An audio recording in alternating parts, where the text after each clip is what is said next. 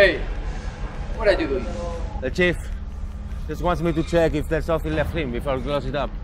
I won't be long. Okay.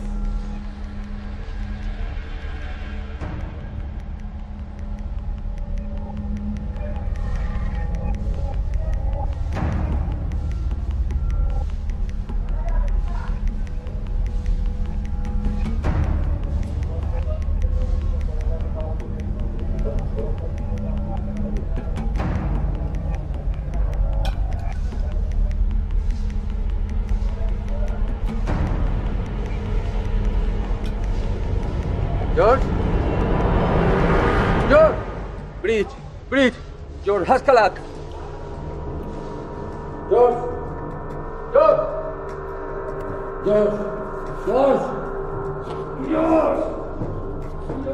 Entering a space can be dangerous because the atmosphere inside may not support life. It's essential that you stop and think, am I following procedures? Have I taken the necessary precautions? If not, you'll put people at risk, including yourself.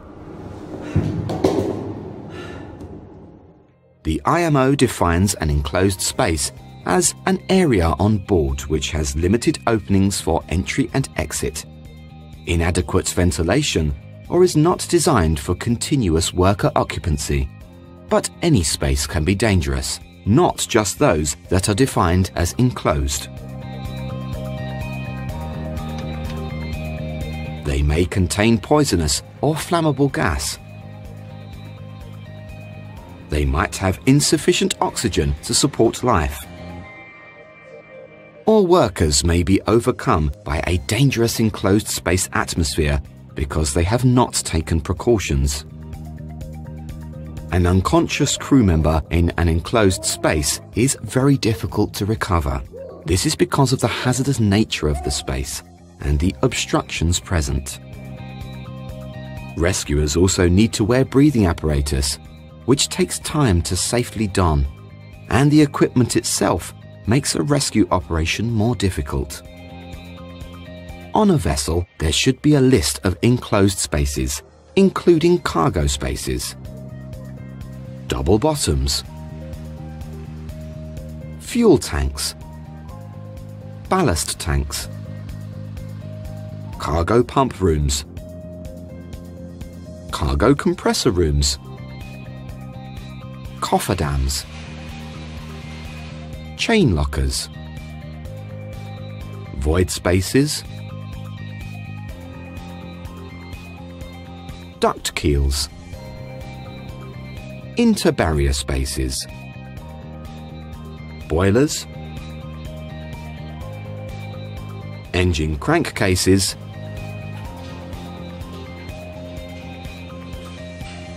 scavenge air receivers, sewage tanks, and the adjacent connected spaces.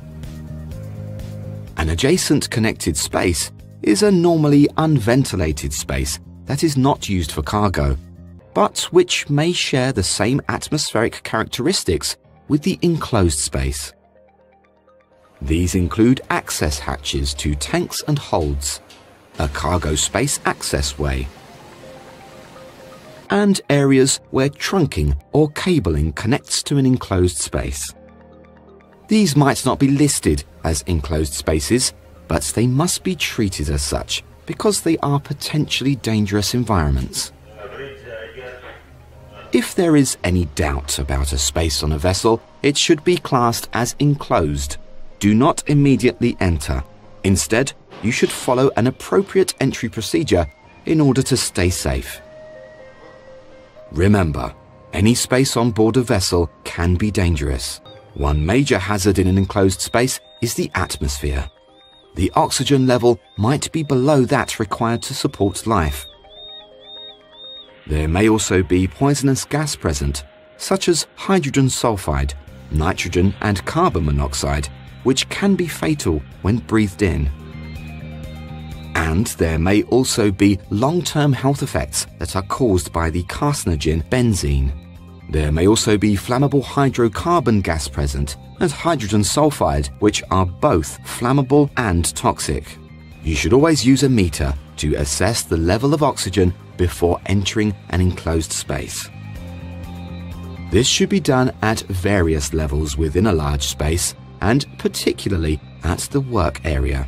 Normal air contains approximately 21% oxygen. But this is reduced when rusting is present, as the rusting process uses oxygen from the enclosed air. These kinds of spaces include water ballast tanks, chain lockers, and duct-keeled spaces. But they can be any area where rusting is taking place. Portable oxygen testing equipment consists of a sensor with a readout, which indicates the percentage of oxygen present within the space atmosphere. The device is used by a person in the space or remotely using a probe or sample tube.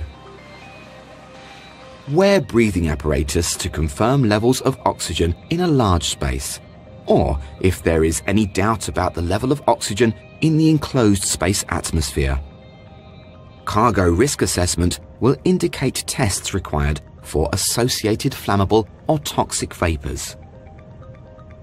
When testing an enclosed space, the IMO states that the atmosphere of the space should be tested as appropriate with properly calibrated instruments to ascertain acceptable levels of oxygen and acceptable levels of flammable or toxic vapors. When testing for explosive, flammable mixtures, gas test equipment gives results based on the lower flammable limit. Ideally, entry is made with a reading of 0 LFL. However, a reading of up to 1% is a safety allowance. This type of explosimeter test equipment will probably not indicate the toxic nature of the atmosphere. There are human exposure limits that make the space unsafe to work in for any length of time if exceeded. The text shows the IMO recommendation, which is not more than 50% of the occupational exposure limit. Depending on the nature of the vessel and its cargo, other toxic gases may be present, and there will be appropriate testing equipment supplied for these. As a minimum requirement under the IMO and SOLAS, your ship must carry portable test equipment capable of testing for oxygen, flammable gas, hydrogen sulfide, and carbon monoxide. There are many testing devices sold that tend to vary in their functionality. As risk assessments indicate the possible gas present, suitable equipment can then be purchased by a company and used on board. A common type of system testing for many types of toxic substances is the Draeger tube. To do this, place a tube in the equipment for a specific gas and draw an air sample from the enclosed space atmosphere through it. The tube contains a reactive chemical that detects the specific gas and changes color, with the level of color indicating the amount of gas present in the sample. Additionally, semiconductor-based testing devices are available, and these are also designed to test for a specific toxic substance. We know that the atmosphere of enclosed spaces can be dangerous, but there are other hazards and associated risks that must be considered. These include slips, trips, and falls inside the space, difficulty getting in or out because of a small or restricted entrance, and very confined areas where it is difficult to maneuver, leading to the increased risk of a worker becoming trapped or damaging PPE. Similarly, poor lighting can increase the risk of walking into objects. High temperatures can cause heat exhaustion. And there is also increased risk of dropped objects and drowning within the space. When deciding what PPE to wear, a lot depends on the nature of the work, the state of the enclosed space, and what was previously within the space. It is a SOLAS requirement that persons entering enclosed spaces should be provided with calibrated and tested multi-gas detectors that monitor the levels of oxygen, carbon monoxide, and other gases as appropriate. Alongside your testing equipment, PPE should protect you from any physical and exposure damage. It's important that workers know how to wear PPE, which typically includes a coverall to protect the body from exposure to harmful substances, a hard hat to protect the head from injuries, and gloves to protect the hands from exposure to oil and chemicals. You will also need glasses or goggles, ear defenders, and boots. On certain vessels, more specialized PPE is worn to protect against specific substances. When working at height in an enclosed space, you will require fall protection and will need to be especially safety conscious, as these surfaces can be very slippery and falls can happen easily. It is also recommended that you should wear a full body harness, which assists any rescue required. It's essential that you prepare properly before entering an enclosed space. Ensure the space is free from any liquids, that all machinery has cooled down, and that the space is well ventilated. A competent person should undertake a full risk assessment and then complete an enclosed space entry checklist. An enclosed space entry permit should then be filled out and signed off by a responsible person and the worker in charge of the task, both of whom should be trained in enclosed space hazard recognition, evaluation, control, and elimination. According to amendments made to SOLAS Chapter 3 in January 2015, crew members need to be trained and drilled for enclosed space entry, which should take place at least every 2 months. The crew who are assigned to undertake the work will be briefed on the operation, with a focus on safety. This will include potential hazards of the space, which may be rusting, lighting and limited access spaces, and individual roles will be assigned. Other members of the crew also need to be informed as to the time and nature of the work. And lockout-tagout should be used on any pipelines in the space. The enclosed space needs to be fully ventilated for long enough to ensure its atmosphere is safe. To ensure a representative sample is taken, ventilation should be stopped for 10 minutes before the pre-entry atmosphere tests are started. Initially, a large space is tested remotely with a rubber sample tube attached to the meter.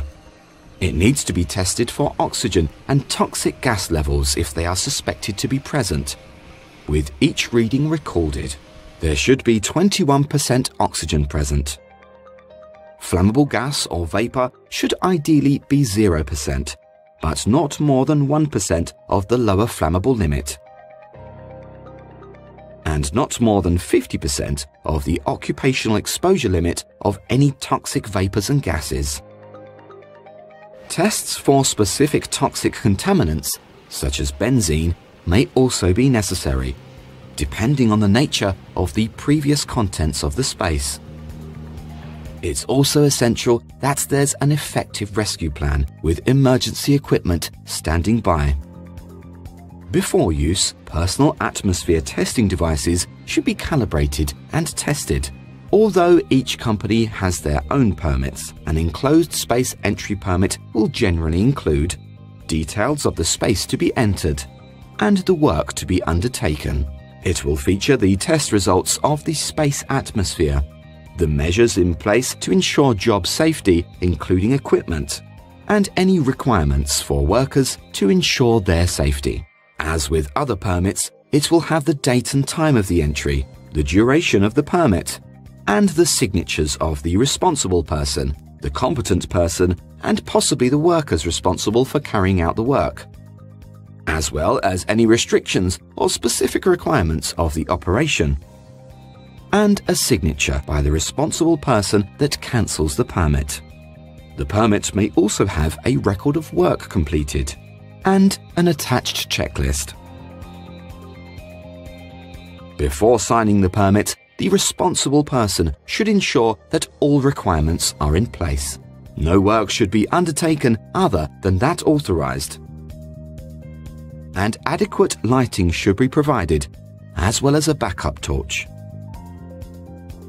Only enter an enclosed space when a permit is in force, and follow the entry procedures at all times. Treat all enclosed spaces with caution, even if it appears that the space is safe because there had previously been people inside. A space that was safe earlier may not be safe now. When working in an enclosed space, continuously assess risk. Your life and the lives of the people around you may depend on you doing your job safely and effectively.